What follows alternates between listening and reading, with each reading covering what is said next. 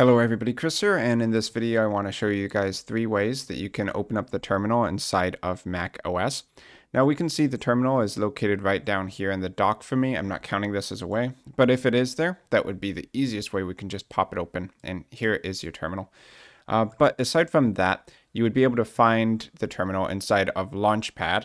So you click on Launchpad and you can type terminal at the top to find terminal, and then click to open it up. That'll have it pop open. So another way to open it is to do Command and then spacebar on your keyboard at the same time to open up Spotlight Search, and then you can type in terminal. The first option will pop open the terminal.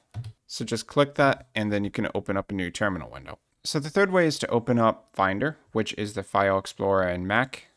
And then you can go to the Go menu at the top of your screen, go down to Utilities, and this should pop up with a few useful tools, including the terminal. So just double click it here to open up a new terminal window. So that's 3 ways you can open up the terminal inside of Mac, not counting if it's already on your dock, of course. And just as a bonus, if you do want to add it to the dock, if it's not there already, you can just drag and drop it. So click on Launchpad, type in terminal here, and then just grab it here, press and hold, and then drag it to where you want it on your dock.